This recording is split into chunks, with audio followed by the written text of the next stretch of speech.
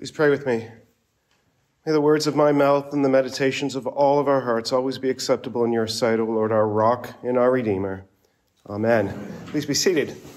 If you would, please open a Bible to both Exodus 19 and Romans 5. And alas, as I was listening to the reading, Romans reading, I realized I didn't even get to verse 6 in this, which is just like, that's a sermon for another time, just that one verse alone. For while we were still weak, at the right time Christ died for the ungodly. Good stuff. Anyway, if you're searching around in your Bible, Exodus is the second book, so really near the beginning, and Romans is towards the very end, maybe about 1/8 of an inch from the back, depending upon your print size.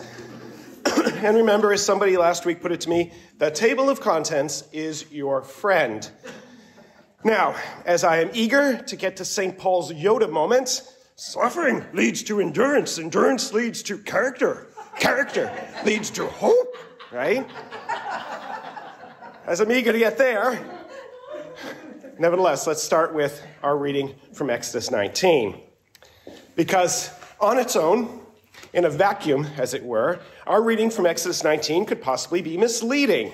It could lead one to wildly optimistic conclusions about the capacity of the human heart to be faithful and obedient to God on our own. So let's look at it.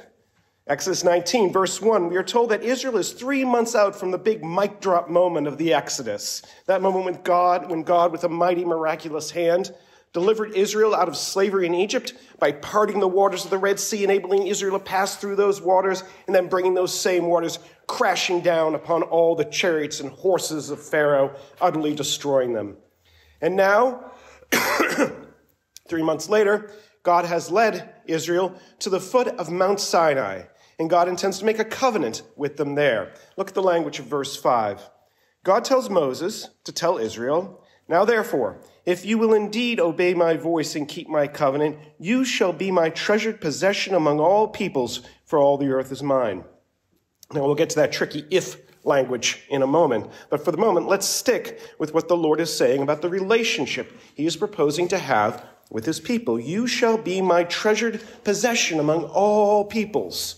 In other words, he is stating that he plans here to fulfill the final part of an intention that he declared back to Moses all the way back in Exodus 6, before all the plagues, before all the miracles, when he said, "I am the Lord, and I will bring you out from under the burdens of the Egyptians, and I will deliver you from slavery to them, and I will redeem you with an outstretched arm and with great acts of judgment. I will take you to be my people, and I will be your God, and you shall know that I am the Lord your God who has brought you out from under the burdens of the Egyptians." At this point now, he's done everything but in that list. Bring Israel out from under the burden of the Egyptians? Check. Deliver them from slavery? Check. Redeem them with an outstretched arm and great acts of judgment? Yes, indeed, if I do say so myself. And so now it's time for the last part, to make a covenant with them, wherein they will be his people and he will be their God. And if that sounds almost like God's marrying Israel, well, yeah, that's exactly what's in view. You are looking at the eve before a wedding here. God, the hero, the knight in shining armor, has come to the rescue of the fair maiden, the damsel in distress, Israel. And having rescued her, he's going to take her hand in marriage, and they will, or so the story is supposed to go, they will live happily ever after. So what you're seeing in Exodus 19 is, in a sense, a marriage proposal. And Moses, like a good squire, is conveying this marriage proposal from his Lord to the people, from the valiant knight to the rescued lady. The Lord asks, "Will you marry me, O Israel?" And the people reply, verse 8, "I do," right? Verse 8, all the people answered together and said, "All that the Lord has spoken, we will do." And Moses reported the words of the people to the Lord. But the big thing is, that is not a simple "I do," right? The people here not only accept the proposal, they enthusiastically accept the conditions of the proposal, that big, fat if statement that the Lord led with. And there, in a seemingly happily ever after moment, there, this morning, ended the lesson for us. Just like any romantic comedy worth its salt, our reading cuts off at that point, before the actual hard stuff, before reality sets in, before you actually need to start doing marriage, right? And we see what really happens to any oh-so-happy couple 5, 6, 7 years down the road after the thrill and the hormones have worn off, replaced by too many bills and too many diapers. But the sad thing is, in Israel's case, we're not talking years before the honeymoon's over. We're talking weeks. Just about a month, actually, before Israel's cheating heart starts fashioning for herself a new boyfriend in the shape of a golden calf up ahead in Exodus 34. I mean, I gotta confess, a cow made of gold wouldn't have been my first adulterous thought, right? Maybe a golden iPhone 15, with shrines therein for YouTube and Amazon Prime. But hey, to each his own. But here's the thing. Think about the sense you're left with if we end the reading where we did. If we don't know about the rest, or if we put Israel's coming infidelity out of sight and out of mind, as we're very wont to do. Focus on the positive. Well, read in a vacuum, I think it's very tempting to imagine here, an insanely rosy picture of the potential, the capacity for faithfulness and obedience on the part of Israel, on the part of God's people, and therefore, on the part of, us. Right? In other words, it's very easy, very natural even, to try to twist what's going on here into a model for us to imitate and to emulate. And many churches out there do that. Maybe not with this passage because nobody but us reads the Old Testament anymore, but in general. Are you struggling with your walk with the Lord? Well, you need to want it more. You need to believe it more. You need to be more all in. You just got to be like Israel here in her 100% committed all in response. All these things we will do. Say it with me now. Oh, and give generously because my jet needs an interior makeover. It's so 2015. Now, here's the thing. In one sense, sure, this story is a model for us. We should have this kind of enthusiasm for loving and obeying the Lord. Would that we all had this kind of infectious can-do spirit when it comes to loving and serving the Lord. And sometimes, even, we do. And yet, while it is indeed a story to imitate, it's just not the whole story. Because the whole story is about how our enthusiasm to be faithful is not the same thing at the end of the day to actually being faithful. How our desire to obey God is not enough to make us obey God. Now and then, here and there, sure, but perfectly, over the long haul, until death do we part, to bring back that marriage analogy. And in fact, that marriage analogy is pretty good. And God's probably raising an eyebrow right now. Of course it's a good analogy, Len, it's my analogy. But let's leave that. On a couple's wedding day, presumably, that man and that woman want the very best for their marriage and for each other. Husband and wife say those vows, and they mean every single word, enthusiastically, all these things we will do. And yet, what is the statistic? Something like 50% of marriages end in divorce, and plenty more might not go there, but they might as well be there. And even those that remain strong decades later, well, there may still be some enthusiasm there. Hopefully, right? But there's also a whole lot of forgiveness for all the ways that other person has fallen short. The late Tim Keller, very unromantically, saw two things holding together marriages, keeping them together. One, covenant, that marriage promise you made that you would never leave that other person. And two, forgiveness, for all the ways in which you have broken your promises and each other's hearts down through the years. And it's like that with God's people and God. Our enthusiasm to obey is not enough. And sometimes we don't even have that. And so if you think Israel's enthusiasm is primarily a model to imitate, to compare yourself to measure yourself against, or to compare others to, well, when you do crash and burn, and you will, just like Israel eventually, you are either going to be crushed by the failure or transformed into a Pharisee with all your legal loopholes and all manner of excuses to convince yourself that you haven't actually failed, right? Your arm's off. No, it isn't, right? So as to free yourself up for the really important business of judging everybody else.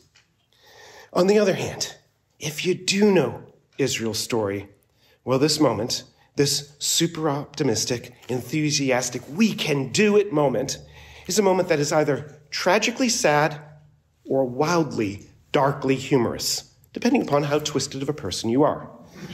I have a deep fondness for Schadenfreude, so I think it's all stinking hilarious. Israel's blissful can-do optimism here seems on par to me with, I don't know, the idea of me trash-talking Mike Tyson before getting in the ring with him, right? What comes next is going to be hilarious, just not for me, right? But the thing is, you and I have an advantage in knowing the what comes next for Israel, the tragic history that's coming down the road, and in seeing that tragic history of faithlessness and disobedience as a kind of invisible, unstated dark shadow looming over this moment of optimism in Exodus 19. And here's the weird thing. That advantage that we have is actually even more important than the advantage that this generation of God's people in Exodus 19 seem to have. Look at verse 4. You yourselves have seen what I did to the Egyptians and how I bore you on eagle's wings and brought you to myself. This generation, of all the generations of Israel, has actually seen the mighty acts of God with their own two eyes. They've seen these incredible things, and logically, one would think, having seen such things, it would be easy to be faithful, easy to be obedient. Right? Even the Lord's language that begins verse 5 implies that. Note those first two words. Now therefore, right? Now therefore, O Israel, since you have seen some wild and crazy God stuff happen and know clearly I've got this kind of mojo and I'm on your side, just trust me. Just do what I tell you to do. How hard is that going to be now? And yet, if we were to keep reading past Exodus and the golden calf in Exodus 34, on the other side of Leviticus, into the book of Numbers, we would see that this generation that had seen the mighty acts of God becomes the paradigm, the model in Scripture for what an unfaithful generation looks like. Because of the repeated disobediences, they are not allowed to enter the promised land and are made to wander until they eventually die off towards the end of the book of Numbers. The generation that, by all human logic, should be a model of faithfulness and obedience is actually quite the opposite. It's like what Jesus says to Thomas, who just had to see for himself that Jesus was resurrected. Blessed are those who have not seen and yet have believed. And that's a powerful word to every generation of God's people. Because the shadow looming over the optimism of Exodus 19 is that not even this generation who had seen it all could remain faithful to their redeeming God. It hasn't happened in a while, presumably because you are all so much more wise in the ways of the Lord, right? But I can recall there was this point in time where people were, for some reason, always saying to me with this kind of weird, kind of romantic dreaminess, oh, if only I could have met Jesus back then, if only I could have seen him with my own two eyes, then this would all be so much easier. And Scripture's reply to that, and not just in the pessimistic subtext of our reading from Exodus 19, Scripture's reply to that is that that's a load of balderdash, all right? That wildly underestimates the fickleness and unfaithfulness of the human heart. And more than that, it locates what is necessary for you to be made faithful, to be made obedient once again in you, right? With something about you, as if you only had this or that thing, this or that intense feeling, then you could finally be faithful. But that's the underlying point of Exodus 19. The faithfulness and obedience of God's people is never and was never going to be found in what they had seen inspiring them, or in their enthusiasm driving them, or ultimately in their doing any, let alone all of those things. Now let's pause there and turn to Romans 5. Because what we've essentially done in reading what Israel in Exodus 19 says, in light of what Israel in Exodus 19 actually eventually goes on to do, what we've ultimately done is summarize Paul's main point in what leads up in Romans to our reading, Paul's main points in Romans 1-3. Namely, how everybody, because of a categorical human inability to be faithful and obedient, is justly under the wrath of God. And nobody's exempt from this. Neither Jew nor Gentile, not even Steelers fans, I'm sorry to say. Whether you know God's law or you don't, doesn't matter, because it's all just so plainly obvious what's right and what's wrong, what's just and what's unjust. And the sad conclusion that Paul reaches in Romans 3, quoting from the Psalms, is that no one is righteous, no, not one. No one understands, no one seeks for God. All have turned aside. Together they've become worthless. No one does good, no, not even one. It is a categorical dismissal of anything like that. All these things we will do, optimism from Exodus 19. A categorical dismissal of any possibility, of any capacity of human beings in their fallen and broken state of being good, of choosing God over ourselves and our whims, of doing the things necessary to become, to use Paul's term here, to become righteous. That is, to become worthy of being in that intended relationship, in that marriage of God and God's people. However, our reading, Romans 5, declares that a new reality now stands over that shadow of all our faithlessness and sin. A new reality about us that has simply entirely removed our faithfulness and our obedience, the need for those things, from the equation. Notice our reading begins, Romans 5:1, with an important little word, therefore. That means that to understand what Romans 5 is saying, we got to back up to see what Paul has just said in Romans 4, where Paul has been talking about the faith of Abraham. That is, Abraham's just trusting in God, and that faith in God being, quote, counted to him as righteousness. That is, that trusting and hoping in God is somehow enough for that right standing before God. So look immediately before our reading, Romans 4:23 and following. But the words, it, faith, was counted to him, Abraham, were not written for his sake alone, but for ours also. It will be counted to us who believed in him, who raised from the dead Jesus our Lord, who was delivered up for our trespasses and raised for our justification. In short, our faith in God is also counted as our righteousness. But not just God generally, not just the God of your fanciful imagination, not just the God of beautiful sunsets and cute puppy dogs, as lovely as cute puppy dogs are, right? But rather specifically faith in and trust in the God who is the one who, verse 24, raised Jesus from the dead. And specifically this Jesus who was, one, delivered up for our trespasses, our sins or offenses, and two, raised from the dead for our justification. That is, for our righteous standing before this same God. For that unearned, by you at least, righteousness that merely having faith in this God achieves. You put your faith in that God, the God of the cross, and what God did in Jesus for you on that cross becomes all the right standing you will ever need. Now notice some details here. It's not faith in your faith, as if believing more strongly equals more righteousness. It's not faith in what all this means for you. Our faith isn't in our going to heaven or whatever eternal life looks like for you. It's not even faith so much in exactly how all this works, the mechanic of your salvation, as it were, as if faith is about a firm understanding of a very specific and detailed outline of dogma and doctrine. I mean, don't get me wrong, good doctrine is important, but most often it's important for our comfort and for our assurance more than anything else. No, instead, what is in view is your faith in God, in him, and who he is for you, seen in Jesus Christ and the cross, period, full stop.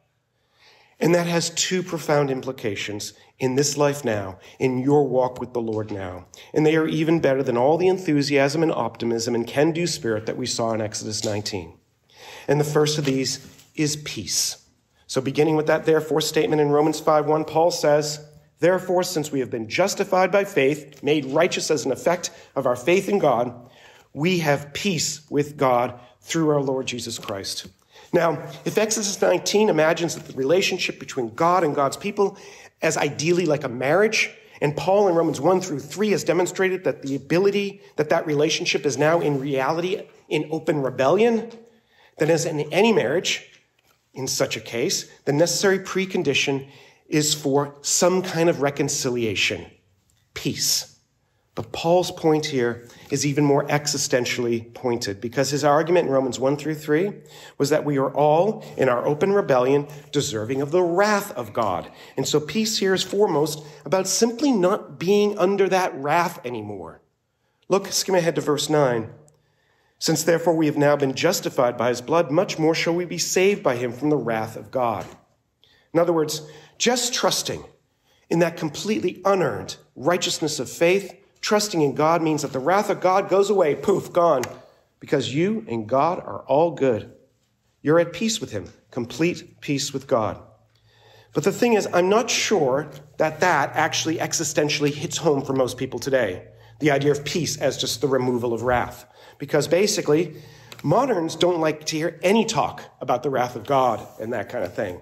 I mean, now we're all a little crazy here at All Saints because we love talking about the wrath of God. Because we understand that the better you grasp the wrath of God, the better we can grasp how amazing is the God and Savior who saved us from it.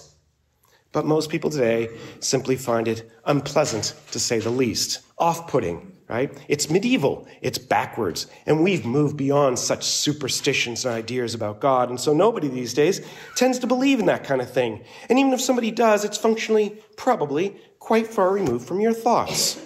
But a couple of things. One, wrath is like that marriage analogy. It's like saying father or son. It's a human word, describing a human emotion that is actually an imperfect attempt to get at the idea that a holy God and an unholy sinner might just combust a little to the detriment of the sinner if they come into contact. Two, in some ways, grasping real peace with God might actually be harder than grasping that wrath of God. Because you might be able to ignore this whole wrath thing, but if you even have an inkling that there's something beyond you, that there is something even like God, as it were, even your conscience, your self-image, as this Lord over your own self-worth, it's not a bad bet that you wonder, frequently or infrequently, where the two of you stand. That you fret, that you and the Almighty, whoever that is for you, might have a thing or two to work out.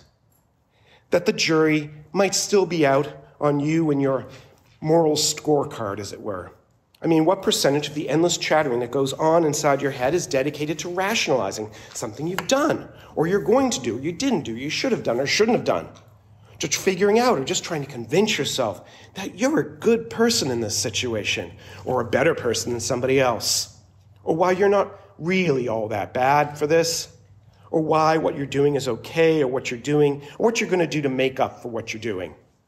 Everybody has this little courtroom in their head, even the most rabid atheists.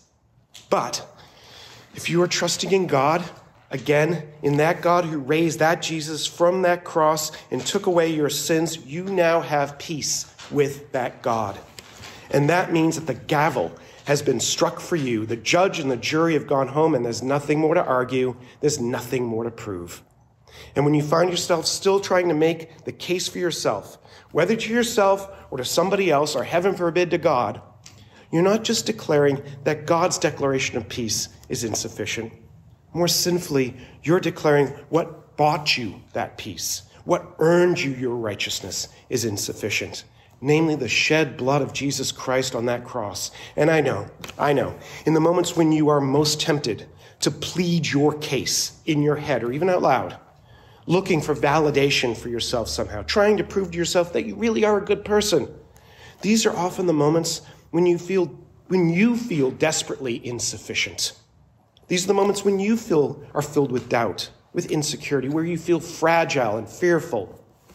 But remember, even if this doesn't feel like the same thing, what we are talking about in such trying to continue our pleadings in courtroom arguments, what we're still talking about is humanity's same old word of doubt from the garden. Did God really say? Did he really say peace? And if he did he really mean it? It's always the old Adam rearing his ugly head. It will always be so much easier to say all these things we will do and to work out how to rationalize our failure later than to say and truly believe it's all you will ever need, thank you, Jesus.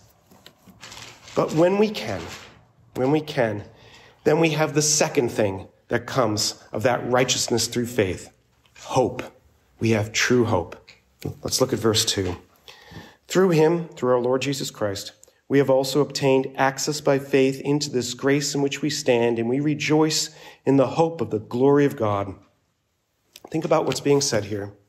This faith, this trust in the God who raised Jesus Christ, and therefore this trust through Jesus has given us access to, it gets you into a place of grace, a place of unearned standing where you can rejoice in hope, in the joyous expectation of sharing in the glory of God.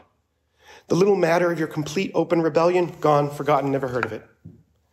And that promised marriage, the wedding that was called off on account of it, it's back on, baby.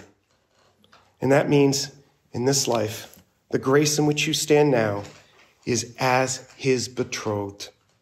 And that is not your goal. That is not something that you are working towards. That is your achieved and completely unearned hope. Israel's hope in Exodus 19 was founded on a big, terrible if. The if of their own ability to choose the right thing, to do the right thing, and to keep doing it. But your hope is founded on the bigger and more wonderful cross of Jesus Christ, which has secured for you that peace and given you a secure hope precisely by removing you completely from what wins you your betrothal. God in Christ has simply won you and it instead. And knowing that, having that faith in him, and knowing that, and having faith that in him is all your righteousness and all your hope, that transforms your life entirely. Because your life is now no longer about earning that good standing, that good place. It's about knowing you already stand in that good place. And that your life is now about God making you more ready, more able to stand completely and fully in that place. Look at verses 3 and following, the Yoda verses finally. Not only that, but we rejoice in our sufferings, knowing that suffering produces endurance. Endurance produces character, and character produces hope, and hope does not put us to shame because God's love has been poured into our hearts through the Holy Spirit who has been given to us. Secure in who we are, in Christ, before God, our lives are no longer about proving anything to ourselves or to others, and least of all to God, but rather about being shaped, being forged, being transformed in the good things and the bad, into becoming who we are meant to be and who we are already, the betrothed of the Lord, his beloved, who can trust him in all things like a bride should trust her groom, in the good times and the bad, in the rich times and the poor, in sickness and in health, until death do we return to him to be perfected in all his glory. And finally, this suffering, this endurance, this character forming, the word there in Greek has the sense of testing the pureness of a precious metal.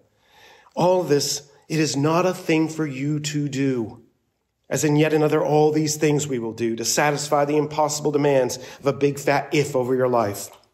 It is rather, in such moments, the unconscious response of simply knowing who you are, of knowing that you are loved and by the only one who truly matters, because Verse 5 again, God's love has been poured into our hearts through the Holy Spirit who has been given to us. And so to him, and certainly not to us, be all the glory forever and ever. Amen.